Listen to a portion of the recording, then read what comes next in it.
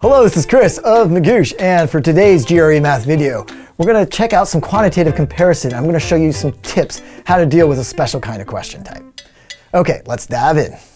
Okay, in this question, notice we have quantitative comparison, column A, column B. We have the parameters or the conditions above column A and B. And in this case, it's 0 is less than the product of A, B, and C, which is less than 1. And in column A, we have AB divided by C. Column B, we have 1. So the first thing you should do is think to yourself, I can simplify things by multiplying C by both sides.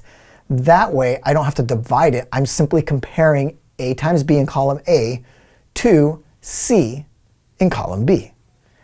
So how does that help me? Well, what we're first going to do is we are going to plug in some numbers here that make this statement above true, A times B times C. So we know that if you have three fractions that are all less than 1 but greater than 0, and you multiply them together, you're going to get some smaller fraction, some number between 0 and 1. So you're not going to violate the parameters. So let's do that right now. In column A, we have A times B. Let's just make A and B both 1/2, right? Let's make our lives easy by choosing simple numbers. So 1/2 times 1/2 is 1/4. Now we have C in column B. What could C be? Well, C could technically be 1/4 because again it's a fraction between 0 and 1, and when you multiply a bunch of fractions between 0 and 1 together, they're always going to end up being between 0 and 1.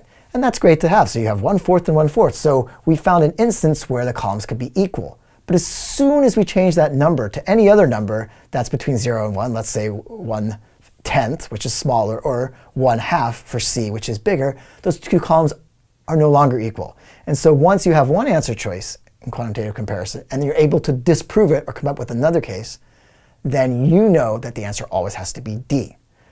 And the takeaway from this is that we use very little mental math, but we rearranged the columns to make it easier for us. We plugged in a couple of numbers and thought about it logically, that we were able to say, hey, look, let's make these two columns equal. Therefore, if I choose any number that's different for C, it will no longer make the columns equal, and so therefore the answer has to be D. Very little math, lots of logic. That's what the quantitative comparison is oftentimes looking for, and I hope you like that tip. I hope you enjoyed those tips, and for a lot of quick tips, good things to know, especially if you don't have much time, you want to check out our blog post on how to study for the GRE in 1 month, which is in the description below. But of course, if you want more videos like this one, check out the ones on your left, and I will see you next time.